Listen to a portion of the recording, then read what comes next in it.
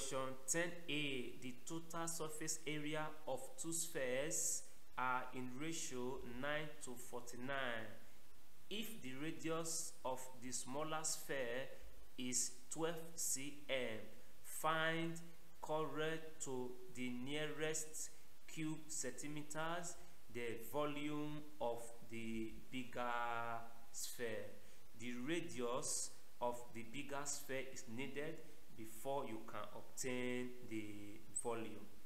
Let the total surface area of the smaller sphere be S and the bigger sphere be Y. So you have S ratio Y equal to 9 ratio 49. From the question, you can express ratio in fraction, you get this result. So the total surface area of the smaller sphere is this with small arrow, of the bigger sphere is this with capital arrow, equal to 9 over 49. You can divide 4 pi by 4 pi here. You are left with arrow square over arrow square. Radius of smaller sphere is 12. So you have 12 squared over capital arrow squared equal to 9 over 49. If you make arrow square the subject, you have this result. That simplifies to this, and arrow is the square root of this, which is 7 times 4, and you have 28 cm. Volume of bigger sphere is this. You simply replace the radius with 28 to the power of 3. If you simplify, you get this. When you multiply and divide, you get this. To the nearest cube centimeters, you have 91,898 cube centimeters as the volume of the bigger sphere.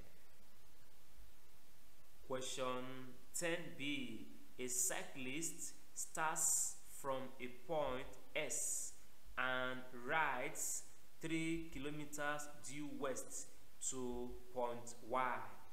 At Y, he changes direction and rides 5 kilometers northwest to a point Z. Remember figure 1. How far is he from the starting point? Correct to the nearest kilometer. Remember figure 2. Find the bearing of Z from S to the nearest degree. That is very simple. The cyclist is somewhere here. This is the west direction. He faces this direction to point Y. Now in this point you have the north and you have the west. So the cyclist took this direction to a point Z, so you can join these 2 points together. You see that? So this is 3 kilometers.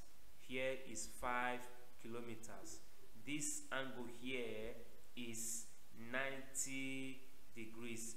Now, from west to north is 90 degrees, but northwest is half of it. That is 45 degrees. So here is 45 degrees, and the whole of this angle becomes 135 degrees. We are trying to see how we can use cosine rule to get this side. So the angle facing this side is known. You know this side, you know this side. Of course, you can use cosine rule to get the distance from the starting point. The cyclist is now here. This is the starting point. You can get this distance. Roman figure 1. How far is he from the starting point is the distance between S and Z, or Z and S. cosine rule is applicable here. So this is the rule.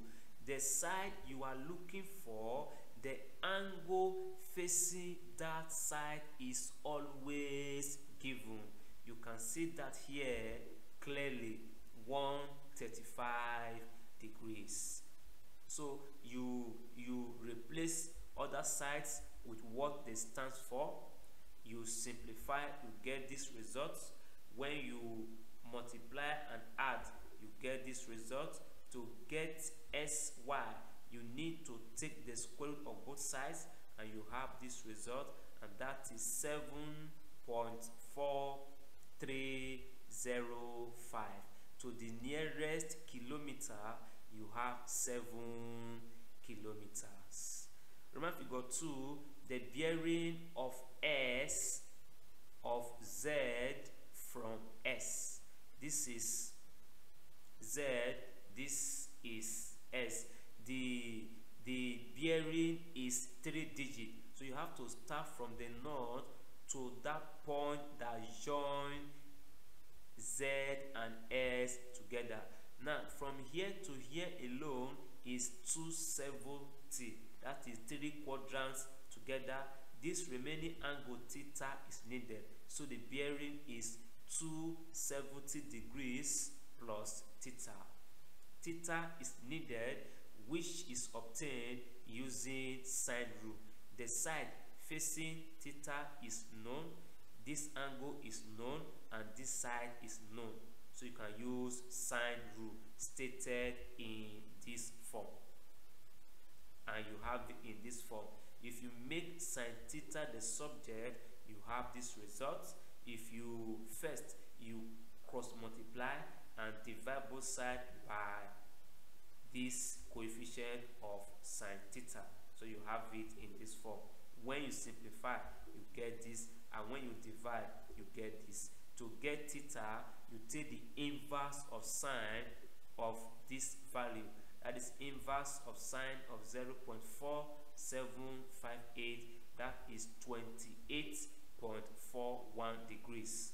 Therefore, bearing of Z from S is 270 degrees plus 28.41 degrees.